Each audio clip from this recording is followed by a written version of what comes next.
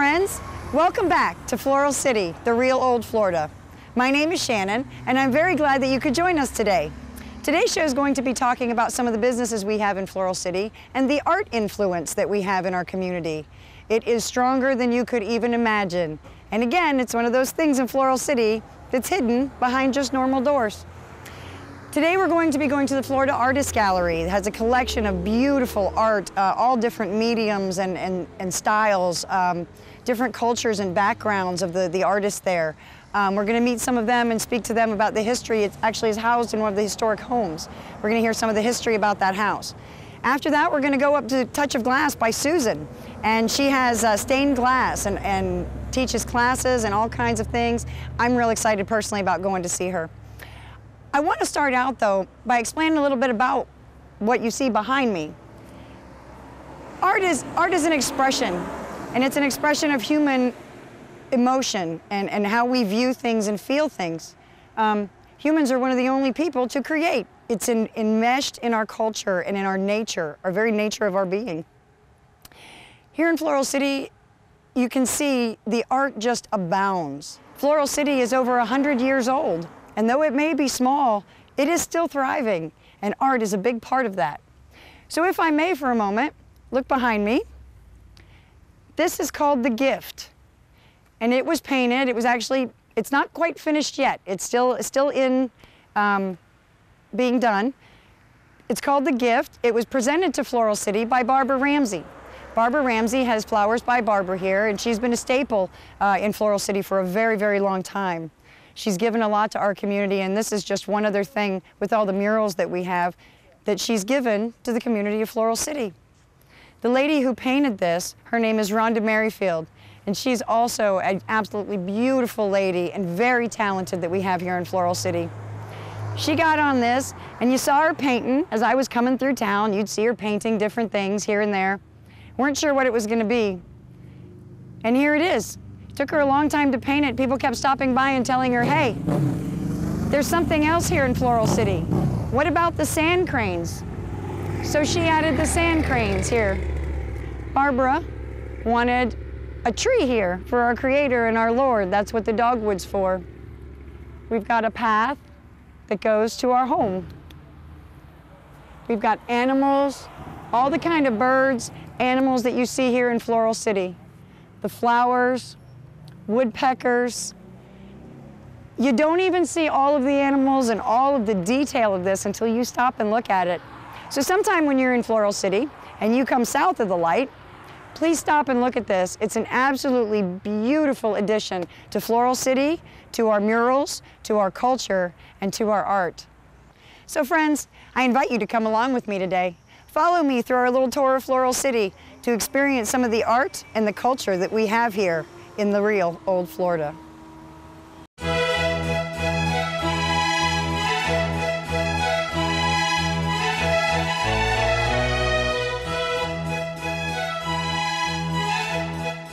Hi.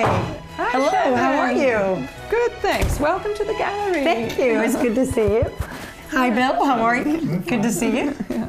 Hi friends, here we are at the Florida Artist Gallery, right across the street from the mural that we were just talking about. I'd like to introduce you to two very incredibly talented people here in Floral City, and they're very big promoters of the history and the heritage and the culture and the businesses here in Floral City. I'd like to introduce you to Ann Covington and Bill Covington. Ann is the owner, and Bill are the owners of the Florida Artist Gallery here. And Bill also owns, he's home to business here in Floral City for 40 years. Covington Design Works, it is. So I'm just going to start by asking you, what, you let us know. Tell us what you do here. Take us through a little, if I was a customer coming in, what would I see? Well, we always like to welcome our customers and tell them that we're a gallery that represents 50 local artists. We like to support local. And so we have a lot of different mediums. This first gallery is mostly paintings, and we can take a look around. We have watercolor, acrylic, abstract, mixed media, a lot of different paintings in here. And then we have several rooms of paintings, because as I say, we have paintings, sculptures, metalwork, pottery, wood turning, a lot of different things, and a great amount of talent in Florence, and well, not just Floral City, in the area. And if I might, you mentioned that this one is done on sandpaper. Yes, The strawberries? That's a chalk pastel, and depending on medium you work on, it looks different. And she's really got the wonderful highlights and things showing by working on sandpaper. Okay, what's in the next room? Well, we have mostly photography, but a little more painting and pottery and quite a few different works in here. We try and give most artists their own space. This is Frank Curtis, and he's a photographer, and he likes to embellish his frames and do a little something extra on the back of his photographs. And then around this corner we have Myrna Bradshaw, and she's a great photographer. All our photographers are award-winning photographers, and she does a lot of volunteer work and is a great support to the gallery, and she's our artist on duty today. I was going to say, we have the pleasure of having her in person today. Yes, Myrna Bradshaw, right there. Yeah. Another one of our photographers is Larry Jordan. He's a local engineer, but he's also a photographer, and I think being an engineer, he enjoys the technical aspect. Yeah, the challenge of the technical side of photography. Oh, he's really captured some beautiful things there. You just feel like you're in the picture. Yeah. Then we have got Francis Barnum, who does beautiful bronze sculptures and pewter and other mediums. He's also a historian, and he's done a lot of Civil War art. And we have the certificates of authenticity for all of these. And he has a second signature, which is fun. Each one of them has a little bunny hidden in the sculpture. Oh, that's an interesting. If you'd like to see, this one's an easy one to see. There it is. Oh, that's great. Just one more thing to make it unique and give it his own touch. And then, of course, we have the ever popular jewelry. We have several different jewelers. Candace, this is her jewelry on that side and the top shelf. And then we have bead choreographer, Roseanne. Her work is down there, Roseanne Straub. Oh, her work is wonderful, yeah. As you can tell, I should be like behind the bead counter. I love the jewelry. Yeah, and I'm wearing one of Roseanne's. Beautiful. Yeah, she's not only a beautiful artist as well, but as most of them, she's a beautiful person too. We have some unique leather jewelry that's sculpted and painted leather by Glenda Ackley. All this jewelry, really fun and light and easy to wear. She does, that's a leather mosaic, and even the motorcyclist it's all made out of leather. Linda Ryan is another jeweler who's a great instructor as well. She has a workshop every month.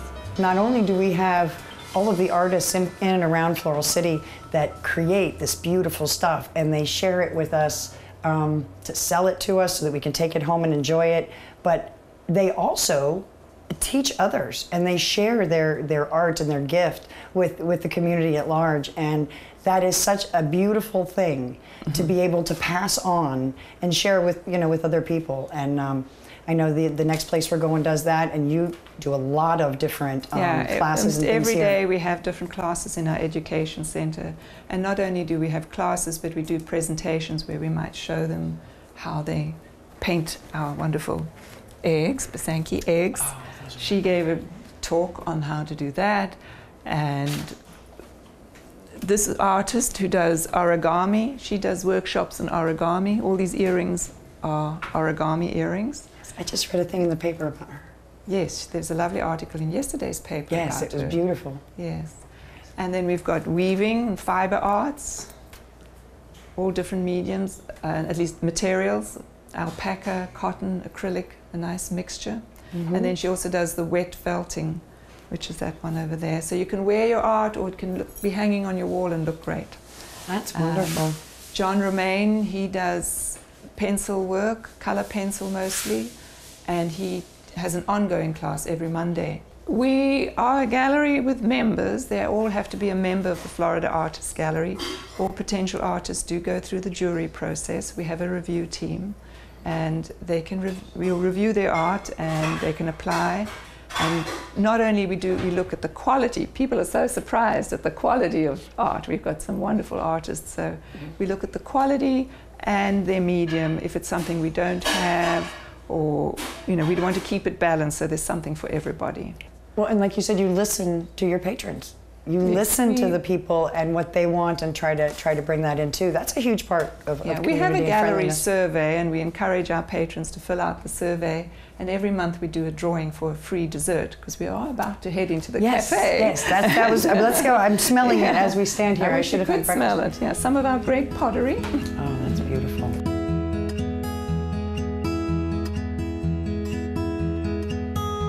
Now this is our cafe area, and Laurie Coles is in the kitchen. I wish you could smell all the great smells. We cook from scratch every day, and she does almost all the cooking for us. Hi, Laurie. How you doing? Good, how are you? It smells amazing. Thank you. We can seat 8 people at this table.